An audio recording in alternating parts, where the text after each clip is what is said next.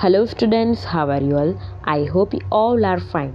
Today we'll see Standard 7th and Subject Science in that chapter number 15. Chapter name is Light. In the previous two video, part 1 and part 2. In part 2 video, we have seen up to main 7. Today we'll see main 8. Explain giving scientific reasons. 2 marks each. Convex mirror is used as a side mirror, rear view mirror in vehicles. Answer is an image of an object placed at any distance against a convex mirror is always obtained as a virtual, erect, small in size than object and behind the mirror.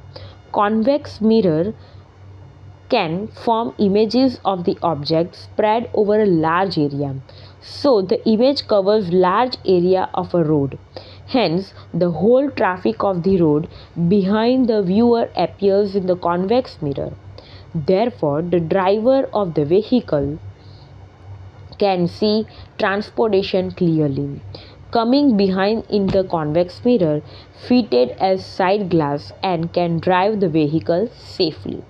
Now see the main 9. Write 2 points of differences, 2 marks each.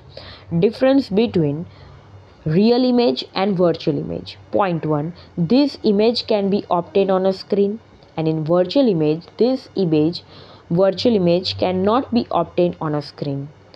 Real image is always inverted, and in virtual image, this image is always erect.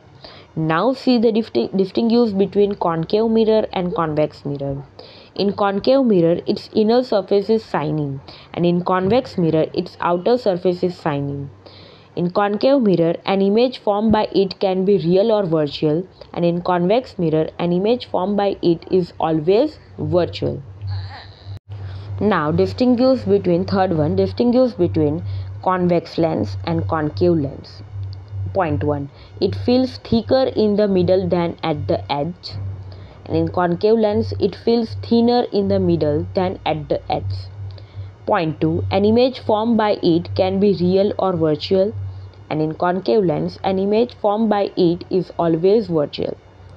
See the main 10. Match the following properly. Write the alphabet index of column B in the answer box. 2 marks each.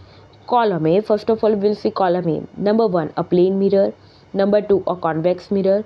Number 3, a convex lens. Number 4, a concave mirror. And see the column B. A, used as a magnifying glass. B, used by dentists to see an enlarged image of teeth.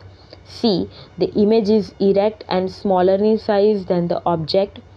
D, the image is always magnified and inverted. E, the image is erect and of the same size as the object. Now see the plane mirror match with the E. The image is erect and of the same size as the object. Number 2, a convex mirror match with the C. The image is erect and smaller in size than the object. Number 3, a convex lens match with the A, used as a magnifying glass. Number 4, a concave mirror match with the B, used by dentists to see an enlarged image of teeth. Now see the activities to show that an image formed by a plane mirror is virtual and erect. See, here the mirror is there and here is the candle is there. In the mirror, the image of candle can be seen, and is the plane mirror, and here is the candle stand. Procedure is: arrange a plane mirror in vertical position. Place a lighted candle on a candle stand in front of a plane mirror. Try to see the flame of the candle in the mirror. Now question is that does the image appear erect or inverted? How is its height and size as compared to the object? Answer is the image formed by a plane mirror is erect and of the same size as the object. Now see the question. Now place a vertical screen behind the mirror and try to obtain the image of the candle on its screen. Can you get the image on the screen? Answer is the image cannot be obtained on a screen in any case. It means a virtual image is formed. Question is from this is the image either virtual or real? Can you say this? Answer is the image is the virtual. Now see the question number 2. To show that in the image of an object formed by plane mirrors, sides left right are interchanged, or to show that the image formed by plane mirror is laterally inverted. Application material is there. A plane mirror of dressing room. Procedure is stand in front of a plane mirror and raise your left hand. See in the figure, this way you have to stand and raise your left hand, and you have to see in the plane mirror, and in the plane mirror you can able to see that the right hand of the image. Now see the question, which hand of your image is raised? Answer is right hand of the image is seen as raised. Now see the next. Now touch your right ear. Question is, which ear does your hand touch in your image? Answer is, in image left ear is seen as touched by the hand. Question is, which side in the image does your left hand appear in the plane mirror? Answer is, in the plane mirror right appears left and the left appears right. What will you conclude from this? Conclusion is, this shows that the image formed by plane mirror is laterally inverted. Now see the number 3. To study the nature of images formed on placing an object lighted candle at different distance in front of a concave mirror. Apparatus and materials: concave mirror, candle, scale and screen. Procedure is, fix a concave mirror to a stand and place it on a table. This way you have to place it on a table. Paste a piece of white paper on cardboard sheet 15 cm multiplied by 10 cm this way, and arrange it properly in vertical position on the table. This will act as a screen. Keep a lighted candle on the table at a distance of about 40 cm from the mirror. Try to obtain the image of the flame on the screen. For this, move the screen till a sharp image of the flame is obtained. Now, move the candle towards the mirror and place it at different distance from it. In each case, try to obtain the image on the screen.